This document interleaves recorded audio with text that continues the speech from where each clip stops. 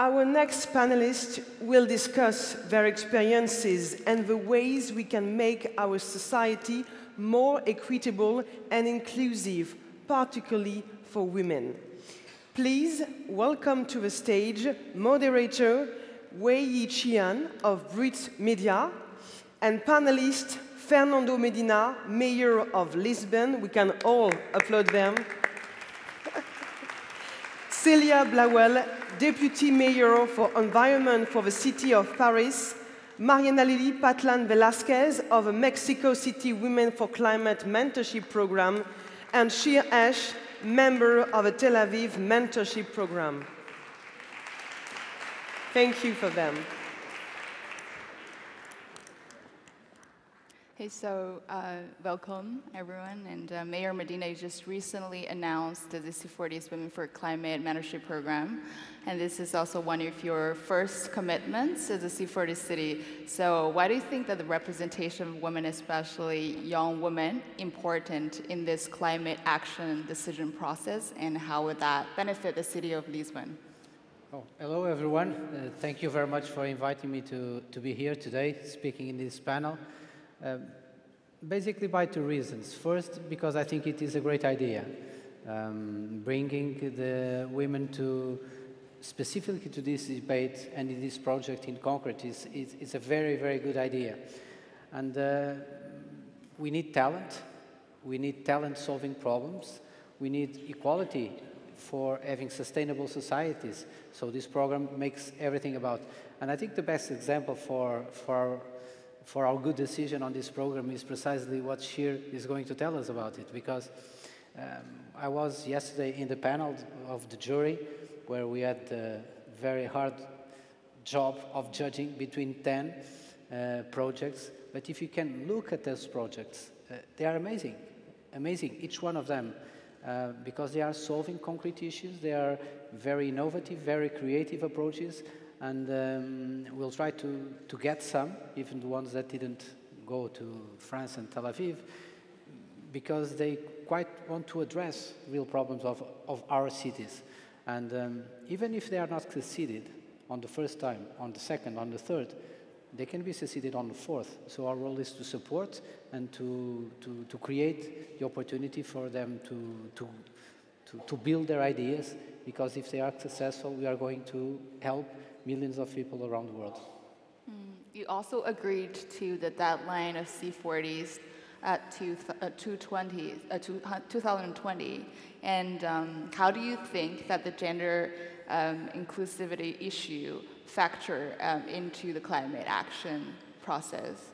No, I think it's a key issue, because sustainability is not a univocal world.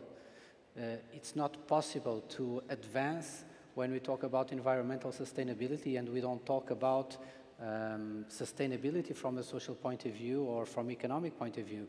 From a social point of view, discrimination and fighting against all forms of discrimination is not only talking about minorities on race or other dimensions. It's talking about the ability of each citizen to be a real and effective 100% a citizen in their city. And I think the situation that we are now in developed countries, in rich countries, is that we made a lot of progresses on law, but when we look at the numbers, at different access to power, we see huge, huge differences. It's not a question that, well, it is in the law that everyone should receive the same salary for the same job. But when we go see, obviously there are differences in jobs, and much more men are on leading positions on the boards of companies or in the boards of on power positions in organizations. And this type of change that is much more cultural, that is much more difficult, it's not going to be made on ease, in the sense it's not going to happen without a big fight, but I think that fight is critical to us. Let me tell you, when I ran for the first time on elections, it was the first time that we have 24 parishes that are running at the same time as the city, and it was the first time that we have not equal lists, but more important than that, it was completely equality on the people that were running for presidents of the parishes. And when we go to the list to the municipal council, the same. The next election is going to be 50-50. So number 1, number 2, number 3, it's going to be alternated. When we go to the jobs inside city council, much more positions of direction since the top to the bottom. There is a much more presence of women than men at this moment. And I think that is a good thing. I think we should go, but I'm not, I don't have the illusion that this is all spread in society. It is not. And it's frankly, it scares me when I look to the figures and I see, for instance, when we look at education, in Portugal, for instance, the percentage of success of women along the education levels, it's amazing, because at the finish of upper secondary, there are more women finishing upper secondary than it was supposed with the age court. Then when we go to higher education, 60% of graduates are women, 40% are men. So that should have a clear, direct representation on power positions, and I think that is critical to put the city forward to achieve our goals in all levels, and I think this is going to be, a key debate for the future, a key battle. As a member, also as a C40s family, you have a wide range and a wide network of mayors, including as well as more than 20 female mayors in the world. What are you most excited to exchange with them or learn from them? I just want to say something to complete the previous question. I think one of the things that is for me more clear and we should be focused is that equity, allow everyone to be a full body citizen, regardless of gender or whatever. It's not a question of women. I know that I'm a minority in this panel, but probably should be another man here also, because those questions, they are questions of everyone. It's a question of society. It's a question of my city. It's a question of living together. It's not a question. Discrimination is not a question of minorities that are discriminated. It's a question of everyone that is a citizen, and that's the way we see it. So I'm very pleased to be our first measure as a C40 city. Second question that you made about why and what we expect. It is clear that all the cities in the world, we basically face more or less the same problems. If you ask to 10 different mayors what are their problems, if you go to the number 10, probably you are going to see something very similar to the others. The very difference is the scale of the problems, the starting points, the scale, the area, but fighting climate change, fighting exclusion, fighting the problems with the growth strategies and creating and retaining talent in the cities, they are common everywhere. They are common to Asia, to Europe, to the United States. That's why you see so many progressive mayors. Just look at this fact. Even at the national level, we are coming to the past in many countries, or in a national approach. When you go to cities, we see completely different energy. Even mayors elected by conservative parties, many of them, they have progressive agendas, because that's the life of the cities.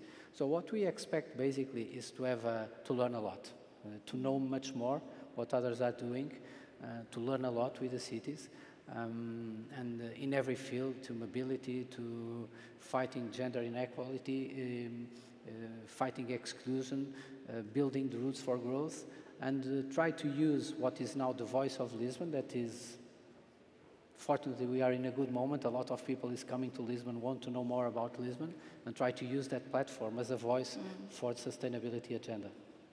Okay, thank you very much. And for Madame Blauel, the C40's Women for Climate Mentorship Program aims to connect the pioneering women with the next generation of leaders. So why do you think that kind of collaboration is important? And do you personally have a mentor or someone who inspires you in your life? Well, hello, everybody. Yeah, it was really important for Paris within the C40 to participate to this Women for Climate challenge, because I think in my answer I would probably completely, or roughly completely agree with what was said in the former panel by Carmen Menestormo. When we created that program, I think first it was to make women more visible, because we women are very much involved to tackle climate change. We do it, I guess we are actors of this movement of the society. We do it with many different titles and functions, and the ladies we had yesterday in the room was just showing that, really different faces, horizon we were coming from. But still the world is still, I think, ignoring that woman. So I remember that a guy from a big French private company, maybe he's here, so I'm not going to say too much, but told me once it would so much to hire more women in his company, but the women didn't want to take the degrees. So there are not women in the innovative world, which is so untrue. So we have to show that there are women doing, and there are women with really, really different faces. I just like I was laughing a lot at the former panel, because I remember coming here 6 years ago as a deputy mayor, and people not even saying hello to me when I was entering meeting room, and maybe because I was just having an internship here. So I think it's really important to say that we women are really different, but we can do it. So that was the first thing, and second thing was definitely to support this program, and to say, women, you dare doing it. And actually, I was the mentee of a really interesting woman. She's from Paris. She has created a floating platform to put it on the Paris channel. We actually put it on the channels 5 days ago. And it's about having a new way of knowing your neighborhoods, but also having vegetation to protect birds, insects, and fishes. And actually, she was really shy at the beginning, not knowing if that project was worth. And I think that's what the program helped. We were women together saying, of course you have to go. And we still need that, unfortunately. And could you also tell us briefly about the main actions that Paris City is taking to make urban mobility and transportation probably gender inclusive, and how climate change and environment are included in the policy-making process? Well, right now we are implementing our third climate action plan that has been voted 1 year ago, and the idea is to fit completely to the Paris Agreement. So we're reaching carbon neutrality and 100% renewable energy by 2050, meaning we are addressing all the fields of everyday life in Paris. And I would say we have 4+1 pillars of action, which means public policies in the fields of mobility, building retrofit, energy, obviously, and also food and agriculture, plus the mobilization pillar, because right now the idea is to get on board all the people of Paris in that global movement, because it's in our cultural, political way, we're seeing politics that we have to do things with people, but it's also a need because 80% of the GG mission in Paris, we cannot have an effect on it with city council decision. We need people to get on board with us. And definitely, we think it's at an inclusive policy. It's about the planet, but it's also about social justice. It's about benefits right now for the city, about health, tackling energy poverty, and all that thing, and thinking about future generations. So we go on these 2 feet. And definitely, I think it's also inclusive on the gender agenda. When you think just about one thing, energy poverty in the social housing, we know now that with our policies, we are reducing by 30% in average the tenants' bill, and then when you mix that with the idea that in Paris we have some areas where in the social housing fields you have more than 40% of women living on their own with their kids, it makes the difference at the end of the month. So this is how we're mixing the policies. Great, thank you very much, Madame Blauel.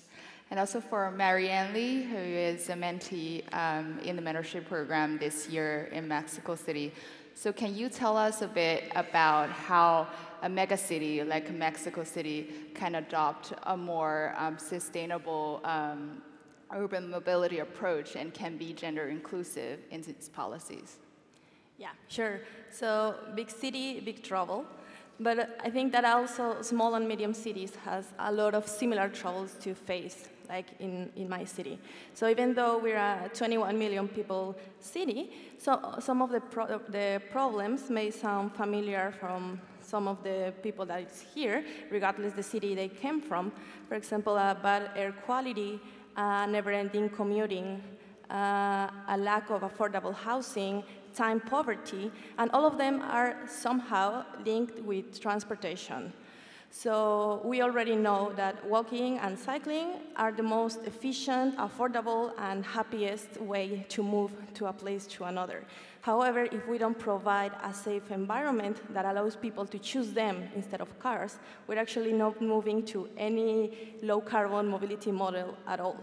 So I think that one of the key aspects or the key things we can do to address climate change in an equitable way is to provide affordable access to opportunities in cities. And this only can be achieved through sustainable urban mobility and gender-sensitive transportation policies. Well, thank you. And also, we all talk about how the importance of gender and how women can get more affected by climate change and more sensitive to sustainable urban alternatives. So how exactly can a city adopt a more gender-sensitive or inclusive approach to its urban mobility? I think that the cities can take two opportunities, and it's better if they mix them. The first is taking into account all quantitative aspects related with our travel experience on cities. Each one of us experiment the city in different ways. It depends on our age, our preferences, but also gender has a big influence on how we are part or not part of a city.